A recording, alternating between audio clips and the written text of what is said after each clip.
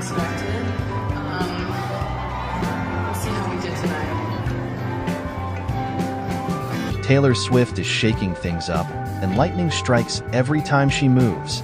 For the first time since the start of her global Smash Eras tour, Swift performed a song alone during her acoustic surprise song, Senat, originally released under her name.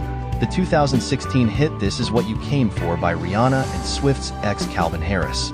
Every single time I have an acoustic set, I'm always trying to think of things you might want to hear. Maybe things that might be a little bit unexpected, the pop superstar told the crowd. Let's see how we did tonight.